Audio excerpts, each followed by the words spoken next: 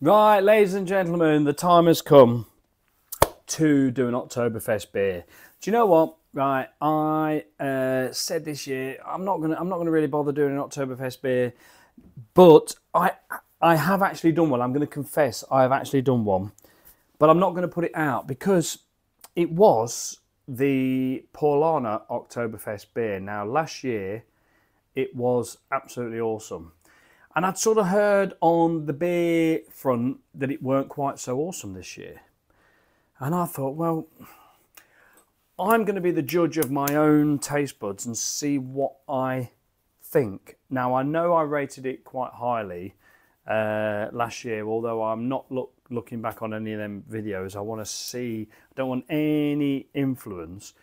But I drank it and I just, maybe because I'd had a couple of really, really good other German beers as well before it, I don't know. But it just echoed what I've been hearing about it. It just wasn't quite as good. Don't get me wrong. If I gave it to a friend of mine and said, what do you think of this? It's an Oktoberfest beer. They'd be like, whoa, that's absolutely banging. But I just know that last year it was a lot better. So Crumby says, Crumby Beard, check him out on YouTube.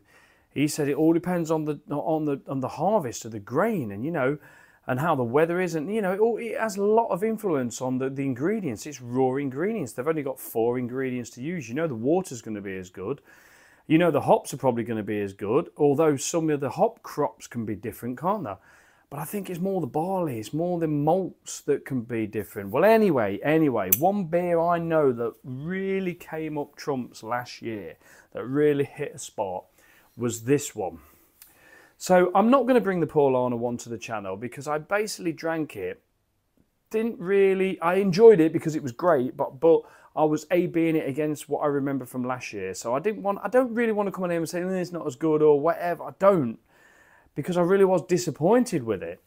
And also I wanted to review some other German beers that are around the Oktoberfest period, and that's what I intend to do. I'm away this weekend, so with the Oktoberfest weekend, the real celebration, so I might have a few little videos to put on here with a mate who I'm going to see over in Wales.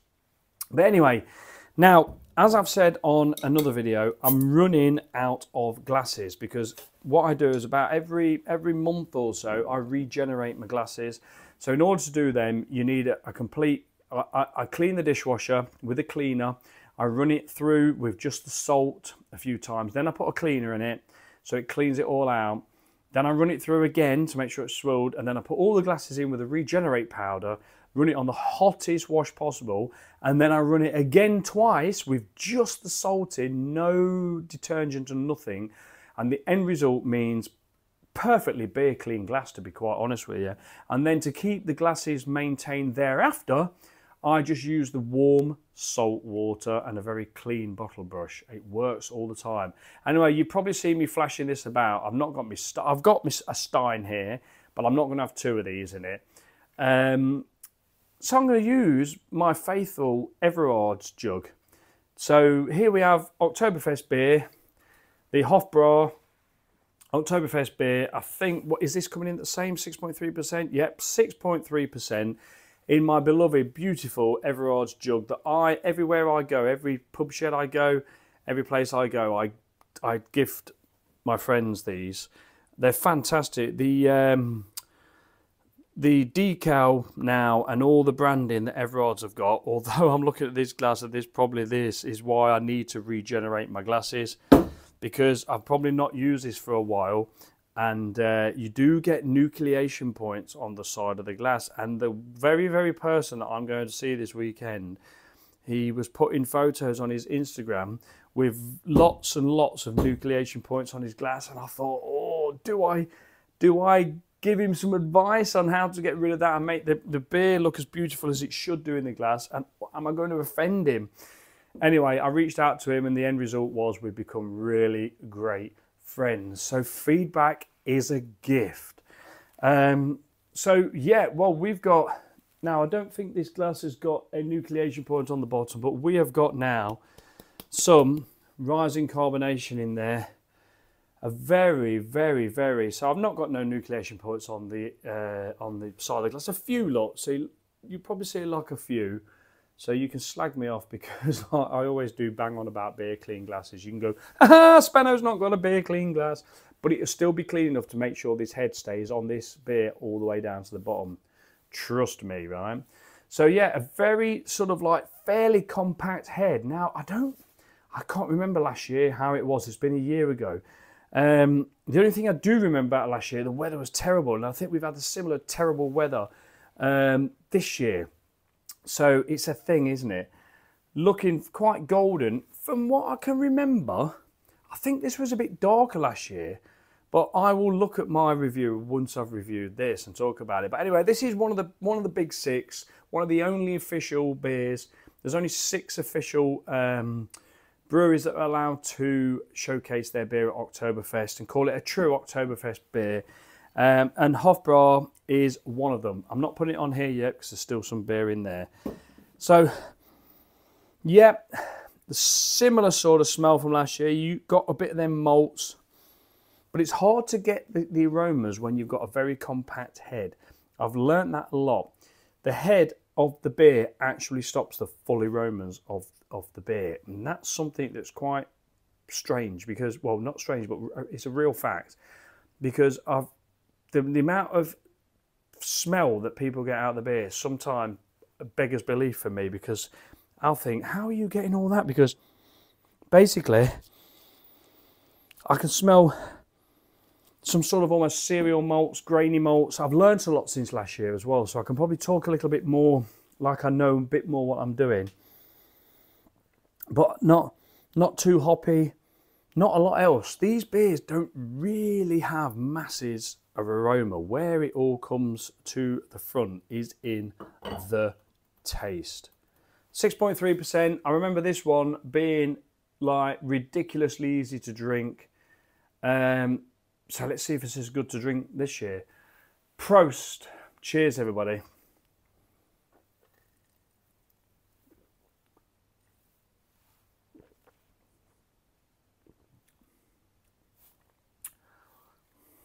Oh, yeah. Oh, that's good. That's crisp. Oh, that's sticky. That's malty. That's grainy. Oh, I don't mean to say it, but that does blow the Paulaner one out the water. This year's Paulaner beer, I'm really sorry, guys, because, you know, I do tag them, and everybody that tags them, they appreciate it. I'm sure they do, because I always get a response. I always get if I share a story and tag Paulaner, they'll like it, you know, and they must have a team of people that know that on social media it goes mad, and they're making sure that they interact. I really like that. I do like that. I'm not saying I'm an individual. It's like, oh, Speno's posted something, so I'm going to do whatever. They're just interactive, which is great. I've messaged them and they've messaged me back, which is even greater. A lot of their stuff's in English as well, which is great. But this, yeah, I just know that when I had the Paulaner beer this year, it didn't blow me away, and it was probably a little bit astringent compared to what it usually is. It was almost like, well, some of the water quality weren't quite there. But I don't know. I don't know. It's still really good, but we have very high expectations of these beers, don't we? The Oktoberfest beers, we have high expectations, and that's the reason why. This one is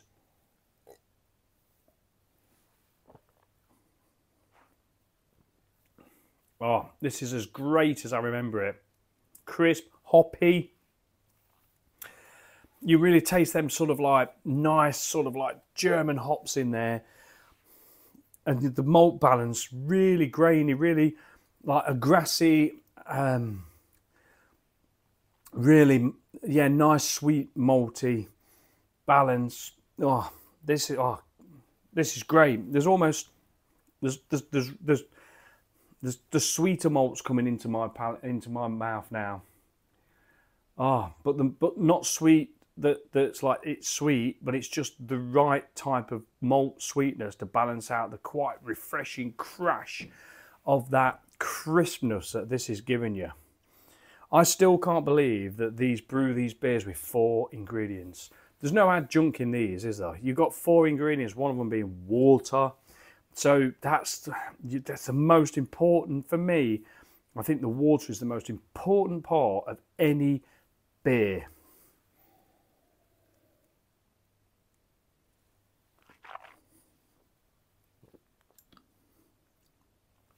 Look how easy this is to drink. This just absolutely flies down. It is, today is particularly, it's been actually sunny today. And this is really refreshing.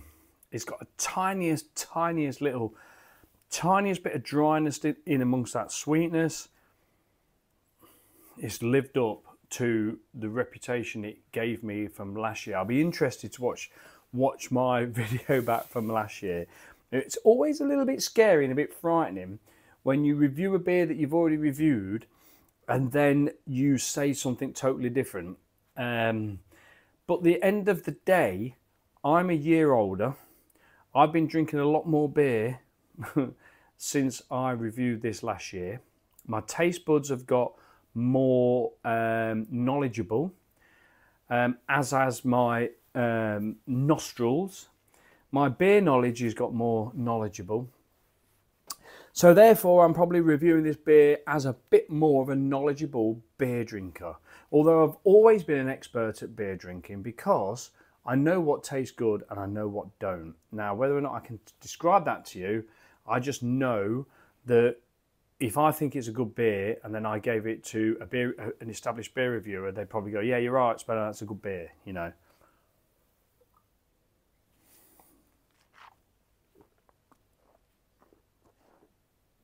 Superb mouthfeel, superb levels of carbonation, really dancing around the mouth, really throwing it all around your taste buds. Oh my God, it's literally a sinker, this is. 6.3%.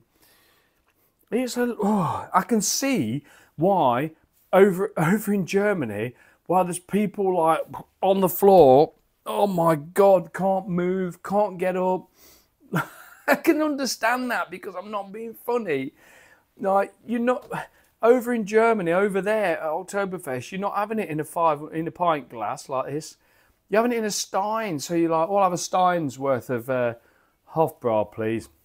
6.3%. Yeah, Prost. Oh God, it's sunny. Oh my God, this tastes great. Before you know, you've drank 2 pints in about 20 minutes. I can see why. You see, I'm a guzzler. It's one of the reasons why I sort of said, right, I'm going to cut down on drinking beer. I'm going to probably have some wine. And instead of having like 4 pints of beer of an evening, I'll have a glass of wine. But because I'm a guzzler, I like to drink. I started having a glass of wine. Oh, next thing it's gone. Well, I'll have another glass. And before you know it, I was having a bottle of wine. And then, I'm not saying every night, but what I'm saying is like, I just think, oh, I'm going to have a drink tonight in the week. And have a bottle of wine. And then before I know it, I'll just crack open another bottle of wine and have 1 glass out of that. And then I was having a bottle and a half of wine. And the thing is, the wine weren't good for me because like having a bottle and a half of wine, I was proper steaming. And it also, different booze affects the mind different ways. I know where I'm at with beer. I know where I'm at with beer. So I know if I guzzle 4 pints of beer in like an hour and a half, it's a lot better than having a bottle and a half of wine in an hour and a half. So I knocked the wine on the head and went back to the beer.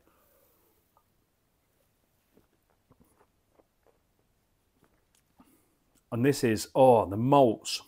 Oh, this is so malty, but really cereally malty. Oh, it's really nice. There's so many different types of malt. There is a bit of like, because I pick it up, like caramel. I'm getting so much caramel flavour in a lot of these German beers at the minute. Now, probably because my brain is picking that out, but it seems like they're just doing with the malts just enough to like, you know, treaquelize it a little bit. Look at that for a word.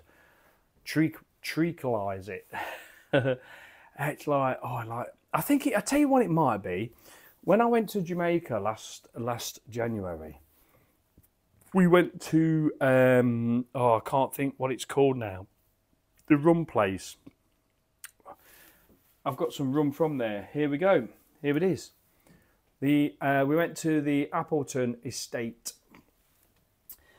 And there, I got to try molasses.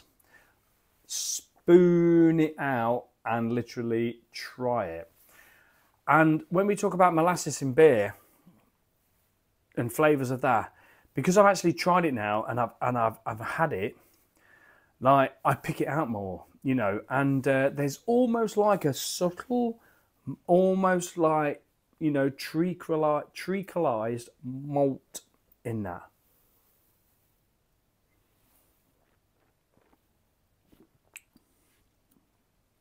It's a beautiful, malty, hoppy, lovely. Oh, it's a stunning beer. Stunning beer. I'm not going to give it a 10 out of 10 because it's not shocked me. It's not wowed. Well, it has wowed me, but it's not shocked me because I knew what it was going to be like. I knew it was going to be good. I remember last year, I'm sure last year it was a toss-up. Was it the Hackashaw as well? I can't remember. I'm sure it was a toss-up between this and the Paulaner being my favouriteest October beer. I don't know. I'm going to have to watch them back. I don't know who I gave it to. But I know that I was like, ooh, because this was magnificent last year. I remember it. And this hasn't changed. This is still magnificent. In fact, it's probably because I've not had a Oktoberfest beer for a year. It might even feel like it's even more magnificent than what it is. But it is magnificent. So there you go. Speno's brought you an Oktoberfest beer in this Oktoberfest period. Hopefully I'll get it edited and out there before Oktoberfest is finished, which means I'm going to do it either tonight or tomorrow. But yeah, absolutely brilliant. And just remember that, I mean, this year there seems to be a really big stock of it. You know, and especially like the Augustina one, like I've got about 14 bottles of it down there, whereas last year it was hard to get 3. So, like, I feel like there's a big stock of this beer at the minute. So what I suggest you do is just stock up on it, so you can enjoy it for longer. It's not just about this Oktoberfest period; it's about enjoying it for longer. Beautiful. Right, cheers everybody. I've been Speno again. And you'll probably see me on another video wearing the same jacket, the same mic, and I'll try to convince you I've not done it on the same night, but you'll probably know I have. So, but it doesn't matter because I've got my tonic water here, which I always have to cleanse the palate. I just get a little bit more lairier the more drink I drink. Right, cheers everybody. Much love. Cheers everyone for, oh my God, that last swig. Oh, crikey. Oh my days, oh my word. Oh, it's beautiful malt taste in that. It's outrageously good, that is. I'm convinced that's the best Oktoberfest beer. In fact, I said the other day the Weihenstephaner one was up against some of these. But that does tip that. But the Weihenstephaner one will tip the Spartan one. I know it will. And the Paulaner one. Right, anyway. Right, cheers. I've got to find another glass for my next beer. Right, make sure you live, love, laugh. And I'm not going to go into this too much, but all I hear on the news, I only listen to the radio news, not ale and radio, because there's no bad news on that. It's all fun, good news. But like when I have to listen to radio with a number 2 in it, I think, oh my God, it's all doom and gloom. Seriously, just put it to one side and just live, laugh, love, and just smile and just live every day to the fullest, you know, and enjoy yourself. Right. Cheers, everybody. Been Speno, and much love to you all.